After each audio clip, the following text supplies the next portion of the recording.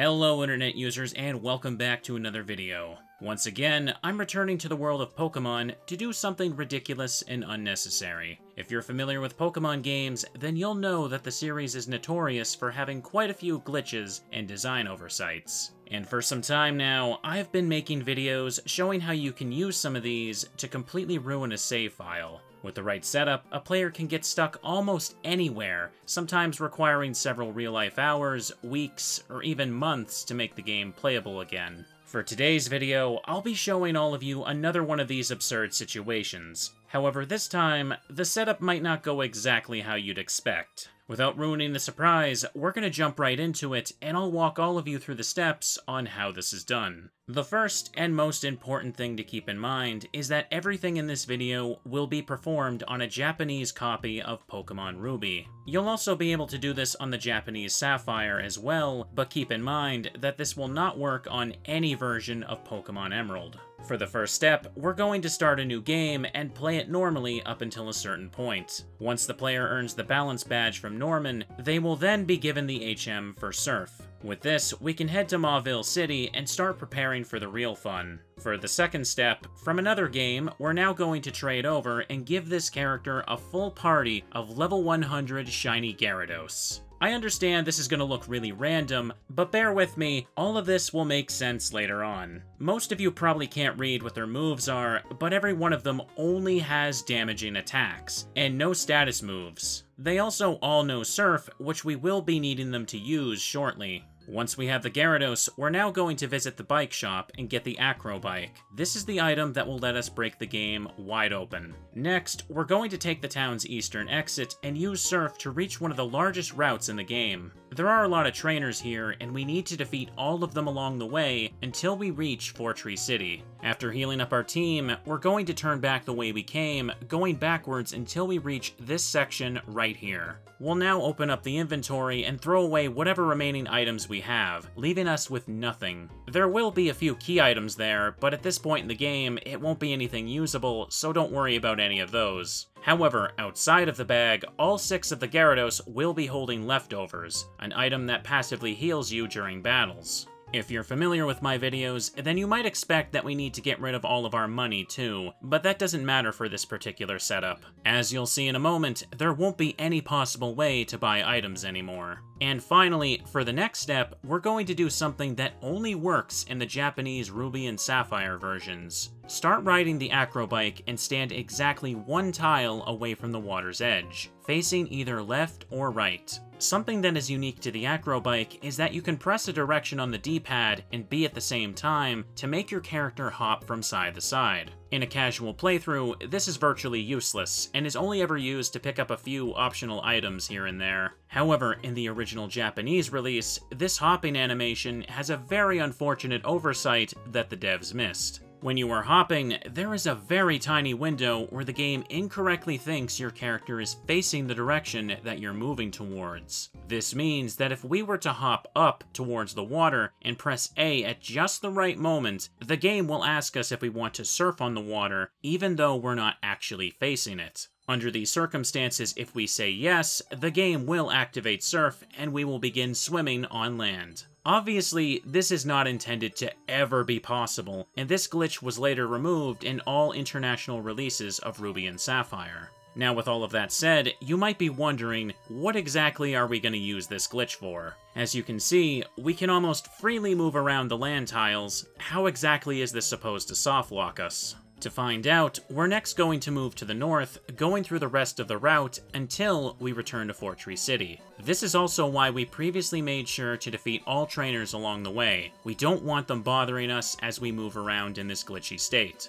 Once we've made it back to Fortree, we're going to go down over here and get ourselves on this bridge just south of the Pokemon Gym. As it turns out, the elevated bridge tiles interact with surfing in a weird way. If you were to press up on this area right here, your character will jump off their Pokemon as if they reached land normally. By doing this, we've now reached the Fortree Gym without ever obtaining the Devon Scope. the invisible Kecleon is still blocking the entrance and we have no way of getting past it. And in addition to that, there is no way to activate the glitch anymore. Without any more water tiles, there is no method of glitch surfing to get back to the bridge or anywhere else in this area. And although Gyarados may be a flying type, it can't actually learn the move Fly, so there's no way to escape with that either. We are now trapped with nowhere to go except inside the gym. However, we're not quite done with the setup yet. To truly make this save file diabolical, we're next going to defeat all normal trainers inside the building, making sure that none of the Gyarados take any damage, leaving them all at full HP. With the gym leader Winona left as the last trainer, we're now going to go outside and save the game, getting as far away from her as we possibly can. With this, we have now just created one of the most evil save files in Pokemon history. As I've just said, there is no normal way of leaving the area. The Devon Scope is obtained just past Fortree, and we have no way to go and get it anymore. The only thing we can do is go back into the gym and battle Winona. That should be easy though, right? After all, our party is full of level 100 Pokemon that can KO hers in one hit each. However, defeating her wouldn't do anything. We'd still be trapped here after the battle concludes. Which means the only way to escape would be to lose to her on purpose instead, causing our character to warp to the last used Pokemon Center. I think you can all see where I'm going with this. This is where things start to get interesting. Sure, we could just defeat Winona, save the game, and leave it truly soft-locked forever. However, by leaving in this small window of opportunity, we can make this situation a lot more sinister and amusing than it really should be. Let's say we handed this save file to someone and told them to escape it as fast as humanly possible. This is how it would go. First, they'd go into the options menu, change the text speed to the fastest setting, and turn off battle animations. Next, upon loading the save, they would open up the party and waste more time removing all the leftovers from the Gyarados. And because the game was saved outside, they have to spend an extra minute going through the gym puzzle to reach Winona again. As we just went over, winning the battle is out of the question. The only way to escape the lock is to lose intentionally. To make this happen, we're going to have to play the battle in a very specific way. As stated earlier, we have 6 Gyarados in our party, and all of them only know damaging attack moves with base 100 accuracy. And at level 100, all of them are absolutely guaranteed to KO Winona's Pokemon if a move lands. This means that in order for us to lose, we have to slowly pass turns and let Winona knock out all of the Gyarados. However, under these circumstances, the only way for us to go through a turn without attacking is to go into the party menu and switch one Gyarados with another. And when I say this is the only way, I do mean that. I often get lots of comments telling me that you can just skip turns by selecting the run option in a trainer battle. But no, that's not how it works. It will still be your turn until you make a real selection. It should also be noted that while we're trapped in this location, there is no way to deposit any of the Gyarados into boxes. You have to enter and lose Winona's battle with all 6 of them in your party. But looking at the footage, you might have realized a few things that make the switching strategy really obnoxious. Even though we've turned off the battle animations, every time a shiny Gyarados comes into battle, its sparkle animation will still play. This means that every switch has an extra split second added onto it, which of course adds up over time. On top of that, recall that Gyarados has the ability Intimidate, so when it comes into the battle, the game will waste more time by lowering the opponent's attack stat. This can only happen so many times per Pokemon, but it's yet another small thing that makes it all take even longer.